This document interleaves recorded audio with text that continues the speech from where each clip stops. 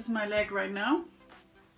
I have a sleeve on top of it. It looks nice, but it's kind of heavy, so I'm not sure if I'm going to keep it on.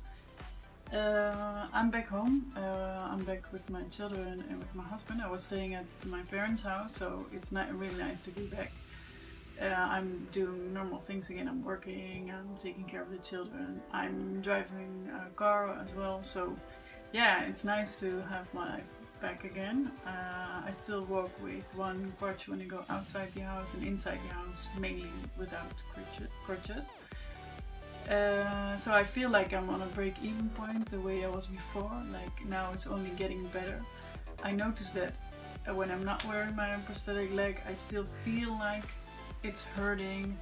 It's not phantom pain, but my mind still expects when I put my leg on that it will hurt, and then I put it on and it doesn't hurt. So that's a nice surprise, and it keeps me motivated. And yeah, so I feel like, wow, now we're getting up. You know, first I was just recovering from the operations, and now I'm really getting somewhere. So it feels awesome. Also, the prosthetic is getting like big. There's a lot of movement in between, so I can take it up and show you that to feel this I can use like different kinds of socks, like maybe this one. This is really thick.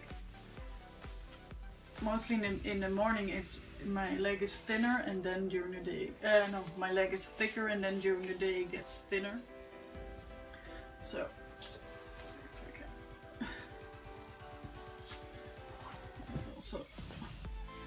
This also fits, so now it's a little bit more, although this movement, I'm not sure if this is good, but anyway, yeah, so that's it for the moment.